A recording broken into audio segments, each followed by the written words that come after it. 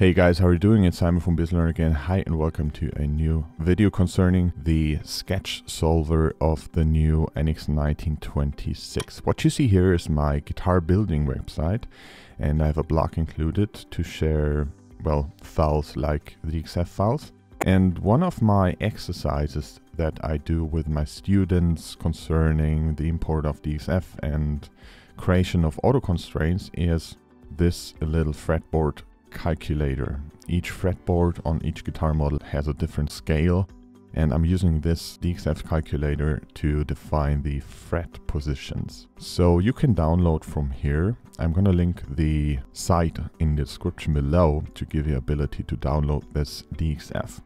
And what I want to do, I want to compare the old sketch type with the new sketch solver, because DXF, as you all know, does not include any kind of constraints, just the curves. And there will be a lot of constraints missing. And first thing I'm going to do, I'm going to use the old sketch type to create auto constraints, and afterwards compare it to the new sketch solver. And my intent is to show up how important constraints are within Siemens NX and how to solve the constraint issue. So I have already disabled the new solver. So what I gotta do is to import my curves. Here they are. It's a non-timestamp geometry, as you can see. And I'm gonna create a sketch and import the curves. The only way to do that, which really makes sense, is to add curves, which is also possible within the new sketch type, of course. And via Control and A, I'm going to select all the curves. The question which disappeared now was whether to turn off auto dimension or not. So I turn it off, of course.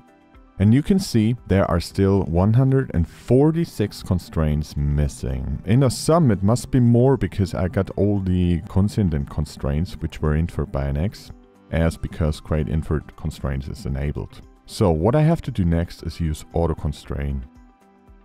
And I'm going to set all, and I'm going to select all the curves.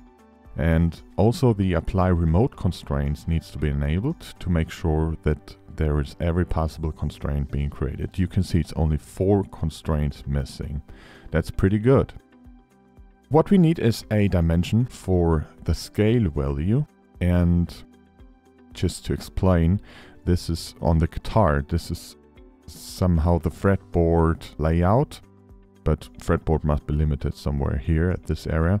And this point is my guitar saddle on the headstock position of the guitar, and this point is the saddle on the body position of the guitar. That's the overall distance, and this one is my 12th fret on the guitar. So it's exactly the center, as you can see when having a look at this horizontal constraint. So what I have to do, because there are still constraints missing, is to select this point and this curve and use the midpoint constraint. And now it's 2 constraints missing, and these are pretty easy to find. I just have to move my overall sketch, and you can see it's not positioned. So that's what I'm going to do. I'm going to use my sketch origin therefore, and it's not listed just because maybe my mouse movement was a little bit too fast. So I'm going to select again. Here it is. Coincident. And here we are. My sketch is fully constrained. This was so simple in the past, and the sketch could be much more complex than it actually is. What you also can do, of course, is using sketch groups, and there wouldn't be a single constraint necessary by using sketch groups. The only thing you gotta do is position the overall group and define a dimension. When I'm talking about sketch groups, I mean the scalable group, of course. But that's not the topic right now, so I'm gonna leave it as it is and finish my sketch.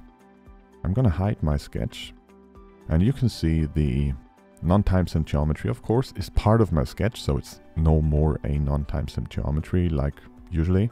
It still is, but it's part of the sketch. And what I'm gonna do now, I'm gonna import new curves. I'm gonna import the same curves again, but now have a look at the new sketch solver, and therefore, of course, I have to switch via File, Utilities, Feature Toggles. I'm going to search for sketch. Here it is. Right click, turn it on, and now create a new sketch. I'm going to finish this command and have a look at my import possibilities. Here you can see a new command which is called include. It is it is different. We still have project curves. Projection means you have all the curves aligned within your sketch plane from no matter where they come from. You get add curves, meaning it's not an associative relation, it's an adding of the curves. So they're going to be cut and pasted. And we got include. Include is a mixture. Curves are not going to be projected and they're not going to be cut. But the topic today is the add curves.